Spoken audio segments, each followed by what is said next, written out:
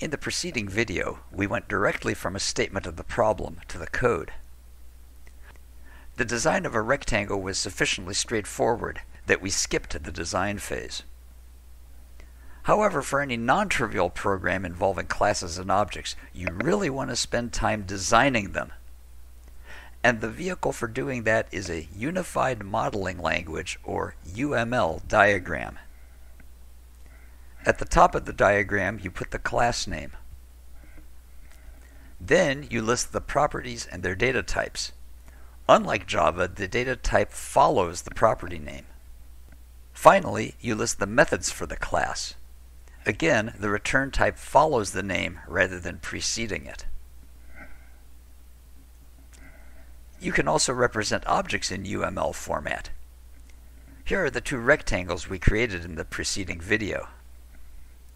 For objects, you give the variable name and its data type, and then the values of the object's properties. We'll be revisiting UML diagrams and showing more of their features in upcoming videos.